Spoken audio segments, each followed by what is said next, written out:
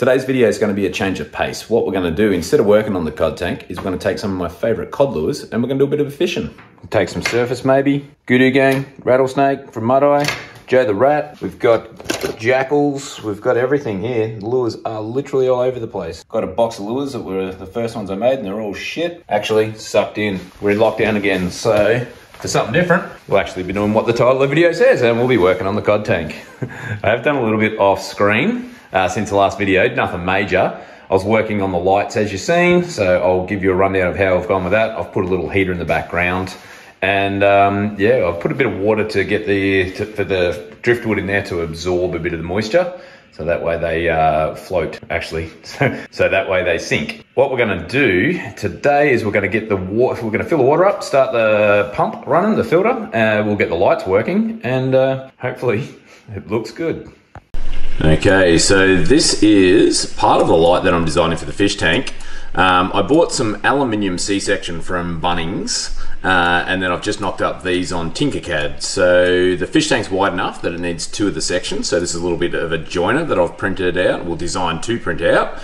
The C-section will fit into this part here on each side. The cables will run through there and come out underneath. And that is where it'll mount to the tank, just sit on the glass for the tank. So next step is to make this on the 3D printer.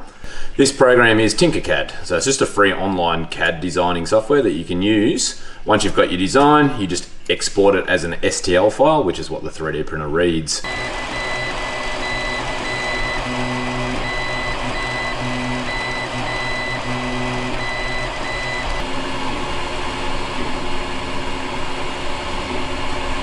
To join the fish tank light together, we use this little 3D printed joiner, two pieces of aluminium C-section and just JB weld, and just simply glue it together. It's basically a two-part epoxy that works really, really well on steel and aluminium and pretty much any surface.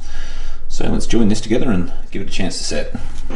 So this is the underside of the lights. We've just got the LED strip, fits perfectly in the center there. Pretty cool. Well, there's a finished product of the light bar that I made myself. So that's one of the ends. I've just given it a quick coat of paint. This is a bit of a test model, so I'll see what the height's like, see what the light dispersion's like, and yeah, we'll work on it as we need to. I did change the design a little bit. I curved the ends, shortened one of the legs, the mounting legs, so that straddles the glass, just in case you hit the light bar, you don't want it to smash the side out of the tank. Anyway, matte coated in rattle can matte black for that classy look. The other one has a channel for the cable to run through it, so it, you know, looks a little bit neater. I will print a little shroud just to cover the cables. I like having them hidden so it all looks neat. Can't come this far and then stop now, and I really enjoy using my 3D printer, so that'll give me another reason. Also installed is a 300 watt heater. A 300 watt heater is a big enough heater to, you know, take care of this tank, absolutely no problems at all. I've gone with this one, yeah, just to give me a little bit of room, just in case I need to change the temperature, but I ultimately run it on its lowest temperature, which is 16 degrees. So around here in summer, it'll rarely come on. Over winter, it'll just keep the tank warm enough for him to be active. They don't mind the cold. It would probably survive, especially inside, with absolutely no heater at all. But I do like to keep it at that lower 16 degrees. The filter is also all plumbed. So I'm about to fill this tank up with some water. That way I can get the filter running, make sure that all works, and make sure we've got no leaks. If it leaks, I guess it's going to be really awkward. Hopefully this driftwood will be saturated enough that it'll sink. If not, that'll be floating around in the tank. And we'll give the lights a run just to, yeah, see what it looks like. I thought I'd better get the filter ready. So just got to unbag this stuff and chuck it in there.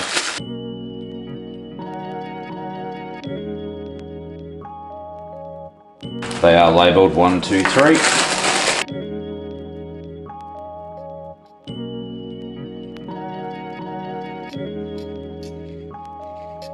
I just worked out that this is a tap. So when I lift this up to pull the inlet and outlet hoses, it actually shuts it off. So I can just take the filter away. Sick. Now I do realise this would be much easier with the hose from just out that door there. but I'd have nothing to time lapse. Hopefully this looks sick and my video will be a little bit longer.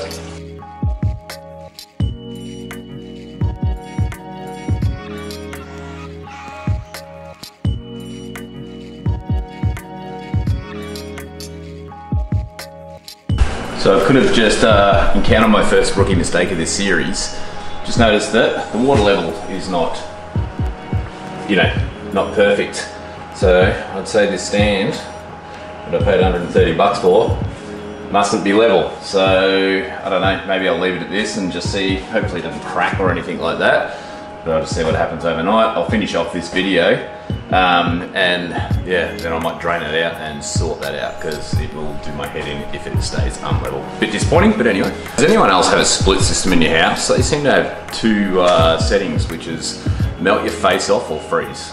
Realistically, they are shit. So we just use the suction method. The water flowing into the canister now. And it should hopefully come out here anytime soon when she's ready to go.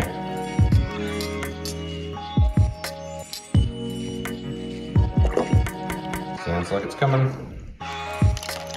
There you go, bit of a trickle. Might do a bit more of a suction.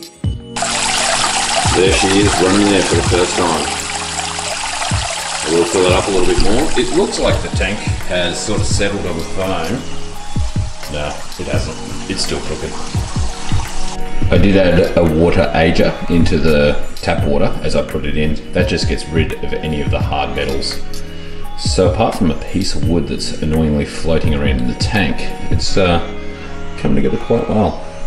We've got the filter running, purring away quite quietly there. I've got the bubbler on. I had to pull a bit of driftwood out because it was floating just so I could give you a bit of a look at the tank. One cool part about the tank is the lights are voice controlled. Hey Siri, turn on the cod tank lights. There we go. It looks sweet. You can control individual sections of the tank, so you can kind of change it whatever color you want.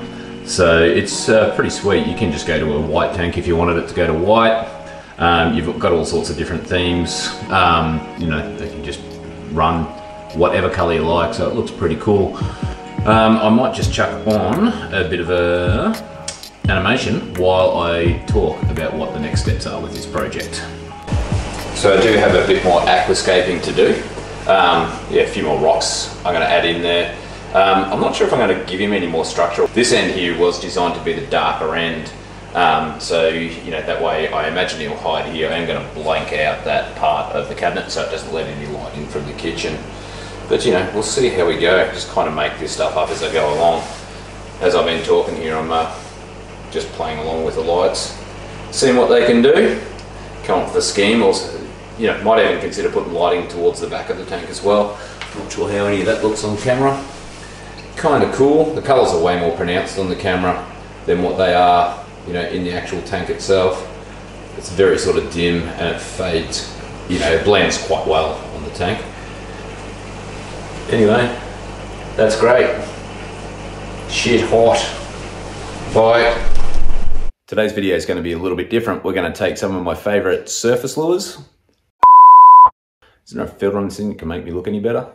Something a bit different for today's video. We are going to take some of my...